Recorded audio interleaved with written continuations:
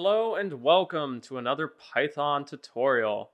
So we're continuing with our exploration of how we can leverage the VBA object model with inside of Python. But something that kind of was nagging away at me was, I could write the code, but I always really liked it if I could write the code and then just run it as is. And so, in other words, I wanted to create almost like a VBA editor environment where I could just type my code away and then run my code and then see the results instantly without having to save a workbook or, close the workbook and all that kind of fun stuff. And so I started thinking about it and I started, exploring a little bit. And I think I found a way that you guys will appreciate where we can actually write the code in Python and then execute it real time into an active workbook that we already have open. So that's what we're going to cover in today's video. We're going to see how we can basically write our Python code in a Jupyter notebook and then leverage the Jupyter notebook so that way we can write our code and then execute it instantly inside the workbook that we're currently working out of. So the goal is really to recreate this VBA editor, but in a Python environment. So with that being said, you can already see that I have a Excel workbook open. That's pretty obvious. The goal is to just play around with it a little bit. We're going to add some cell values. We're going to format some cells and then just add a couple formulas in here just to kind of get our feet wet and see how we can do certain things. But the neat thing about this is I'm not going to close this workbook. I'm going to simply keep it open as is. I'm going to write my code and then we'll run it instantly from our Jupyter notebook. So with that being said, I'm going to jump in my Jupyter notebook. And then from here, with Jupyter notebooks, we basically break our code into cells. And those cells contain different types of statements. Now, the cool thing about these cells is I can run each individual cell independent of each other. So what that means is I can put my code in the first cell, run that one, break off and create a new cell, put some more code in that one, and then only run the second one. So I don't have to run any of the code in the first one. We'll see why this is advantageous when it comes to working with the active instance in Excel. But with that being said, let's get started and start writing our code. So the first thing that we're going to do is we're going to import our library. And it's the same one as the other videos. It's simply the win32com .client. And then from here, we're going to create a new instance. Well, we're not creating a new instance. We're actually getting the active instance of Excel on our system. Perfect. And then from here, what we're going to do is when we get this active instance, I'm going to store it in a variable. And then from that point going forward, I just have to reference the variable. And that's basically referencing the Excel application. So I'm going to create a new variable called Excel app. And we're going to set this equal to the win32com.client.getActiveObject. So we're going to pass through the getActiveObject method. And then we're going to pass through a string and the name of the application or the object that we want to get. Well, in this example, it's simply the Excel application. And then from here, what I'm going to do is I'm going to insert a cell below. And if I press Control Enter, it will run this section of code. So this basically this cell of code. This code that belongs in this cell. And so if I press Control Enter, it ran it. Now in this example, nothing happened because it was just simply getting an instance of it. But now that I have an instance of Excel, let me get the workbook that I'm currently working out of in my Excel application. So this one will create a reference to the Excel workbook that I want to work with. And so I'm going to create a new variable. We'll call it Excel workbook. And then we'll set it equal to the Excel app. We'll go in the workbooks collection, workbooks, and then I'm gonna have to pass through the index. I could also pass through the name, but I'll keep it, show some variety. In this example, I'll do the index. I'm gonna pass through 2.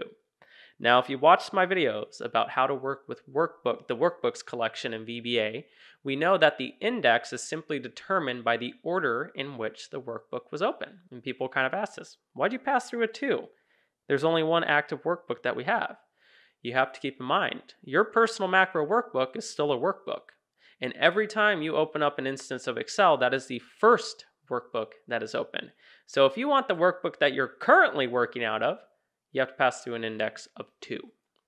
And to show that, we'll simply put the name. And so we'll print it out. And if I press Control Enter, we can now see that this is my workbook, my test workbook.xlsx.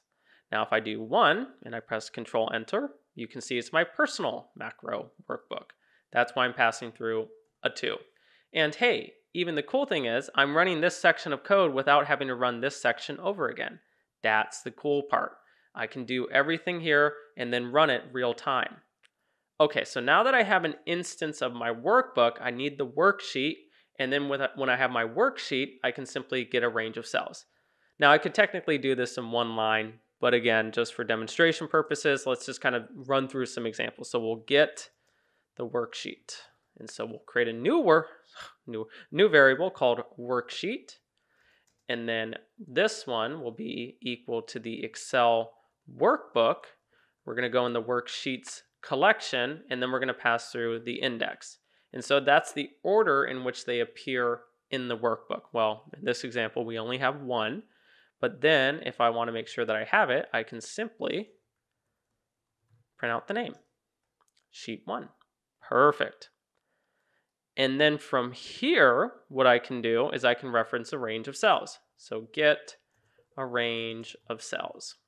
And so I'm going to set a new variable, Excel range 1, equal to the Excel worksheet. I'm going to go into the range object, and then I'm pass through the range that I want to work with. And then from here, what I'm going to do is I'm going to set the value of those range of cells equal to 1,000. And so what I'm going to do is I'm going to snap this over because I want you guys to see it real time. Let's run it and see what happens. Bam. It wrote all the Excel values into my workbook, but here's the cool thing. I never once had to close my workbook. In a lot of Python modules and stuff like that, a lot of times we have to either close our workbook or we'll have to open it read-only or something like that usually.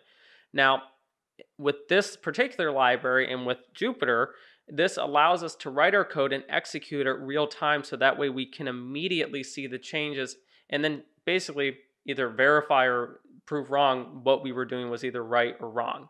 So this is why this comes in handy, is now we can do all this stuff real time without having to close, open, all that stuff, save our script, rerun our script, or anything like that. We can break our code into segments and then test each individual segment. That's what I think is super cool about this process. Okay, so with this one, let's go through and loop through this range of cells. And what I'm going to do is I'm going to basically format these individual cells based on how they appear in the loop. So what I'm going to do is I'm just going to count each item in my loop, and then if the count is greater than a certain number, it will set the formatting a certain way, and then if it's less than that number, then the formatting will be set a different way. And so how do I do that? Well, the first thing I need to do is I have to have my initializer, and we'll set that count equal to 0, and then I'll say for cell item in Excel range 1, what I'm going to do is I'm first going to increment my initializer. And so I'm going to say count equals plus equal 1. That is basically like writing count is equal to count plus 1. This is the shorthanded way in Python. And then from here, what I'm going to do is I'm going to say if greater than 5, background color blue, font white, and bold, just like that. And then from here, what I'm going to say is if the count is greater than 5, then what we're going to do is we're going to format our cell. So we're going to say cell item dot interior, so the background color, is equal to 255. That is, I believe, blue. And then we're going to set the font dot color index equal to 2. And so that will set the font equal to white. And then I'm going to set the font.bold property equal to true. And so that will make the font bold. And then what I'm going to say is, hey, if it's less than 5, or well, sorry, if it's 5 or below, then put it equal to red, set the font equal to white, and then change the font to Calibri, because right now it's Arial Nova. And so I'm going to say cell item dot interior dot color is equal to 1671680. I believe that's the index for red. I have to look back at my notes, but that's kind of one of the downsides when we have to in Python. We can't pass through, at least at this point, I haven't been able to figure out a way of how we can pass through the built-in like VB red and stuff like that. We actually have to pass through the index color and stuff like that. So that's kind of the unfortunate part at this point, is especially when it comes to formatting with colors, might be a little bit more challenging. But I'm going to keep exploring that one and see if I can find a better way. And then from here, what I'm going to do is I'm going to set the font color index equal to 2. So again, just turn it to white. And then I'm going to set the font.name equal to Calibri. Okay, so I have all the information that I need in order to basically run my code. So I'm going to, again, press Control Enter. And as you can tell, real time, it went through, it formatted my cells. It set the top one equal to blue. So I guess this one is blue, and then this one is red. So I got a little bit mixed up. This is the red one. This is the red one. This is the blue one. That's kind of the downside. Remembering index colors is not easy. But hey, you know, you got what you got. Okay, so that's just doing some basic formatting. Let's just do 2 more examples. We'll add a sum function to the worksheet. So we'll do it 2 different ways. We'll do writing an actual formula to a cell, and then we'll use a built-in worksheet function that exists in VBA. And so what I'm going to do is I'm going to put this over, and we're going to say add a sum formula to range, what is it, D4. We'll just put it in D4. And so what I'm going to do is I'm going to say Excel worksheet. I got to make sure I spelled it right. It's all the same. Okay, Excel worksheet range D4 dot formula R1C1 is equal to string equal sum uppercase bracket R square bracket -3 bracket, oh wait, not that one, C bracket -2, I'm going to expand this out,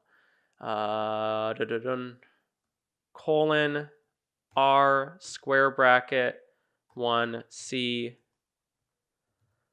square bracket -2. Okay, let's try it. Press Control Enter. Perfect. So it looks like it still worked. I'm going to run it again. Control Enter. Perfect. Works perfectly. Wonderful. Okay. So that's actually adding a formula to the worksheet. Or if we wanted to, we could leverage a built-in sum function. So we'll say leverage built-in sum function. And so what we're going to do is we're going to go in the Excel worksheet dot range D5, and then we're going to set that value equal to the Excel app, and then we're going to go in the worksheet function, and then we're going to pass through the sum, and then I'm going to pass through my range of cells and say, hey, just sum all the values that exist in my range, because right now they're all numbers, so we shouldn't have any issues. And so this one should come out to 10,000. And so it's going to put it in range D5. So if I press Control Enter, it ran it, and bam, there's our 10,000. Okay, so I'm going to kind of cut it off right here. This is, again, kind of just introducing us to this topic of writing code real time, executing code real time. But I wanted to demonstrate this to you guys because I know a lot of us are coming from that VBA Editor environment, and we love the ability where we can just write our code and execute it right away. Sometimes with Python that was a little bit challenging, but I think with this method, I mean, for the most part, I think it should do what we need to at this point. I'm going to keep exploring with it, see if we can make it a little bit better, if there's other things we can do to kind of make our lives easier. But it is an exploration at this point, so we're just going to have to kind of wait and see, as I kind of either figure it out or other people figure it out and things like that. So if you have any questions about today's video, please make sure to put those questions down in the comments below. Try to make sure to get back to you. Also, if you could make sure to like the video, we really appreciate the support. I definitely want to make sure other people can find this video because I think this is going to really help them, especially the VBA people, because I know some of them are kind of hesitant to move over to Python sometimes. I think this is, again, just making that transition that much easier. Also, if you're not already, make sure to subscribe to the channel so that way you get regular updates as we release new videos. So thanks again for watching, guys. We'll see you in the next video.